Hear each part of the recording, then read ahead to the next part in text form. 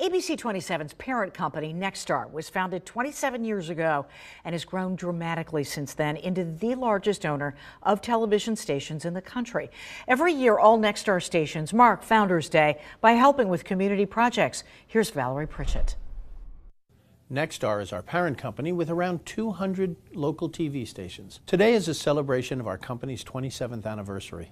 But more importantly, it's a celebration of our ongoing service to the community. We did celebrate this Founders Day by supporting nonprofits in the Midstate, starting with the United Way of the Capital Region. ABC27 staff stuffed 500 breakfast bags. It has shelf-stable milk, a fruit cup, and a bunch of other goodies for the children to have. So all of these bags are going to go out into the hands of children that are maybe at local parks for local camps, all of which these are in need of a healthy breakfast that they may be getting at school during the school year. School year's over, but hunger continues. This is a great way to get involved with the community as well as be positive. In Chambersburg, Franklin County, the focus, a Habitat for Humanity home to help build a future for a single mom with 2 daughters.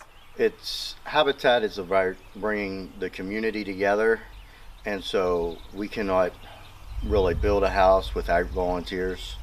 So we need all the volunteers we can get from the community. In neighboring York County, a stop at New Hope Ministries in Dillsburg, tasks included stocking and packaging food to moving furniture.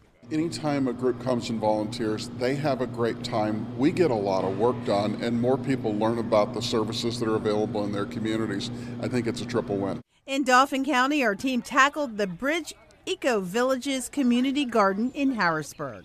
Yeah, so the entire building is going to be gutted and transformed into an eco-village. It'll have office spaces, restaurants, there'll be housing there, entertainment spaces, education spaces. I really wish that every company remembered that they're part of a community that needs what they have to offer.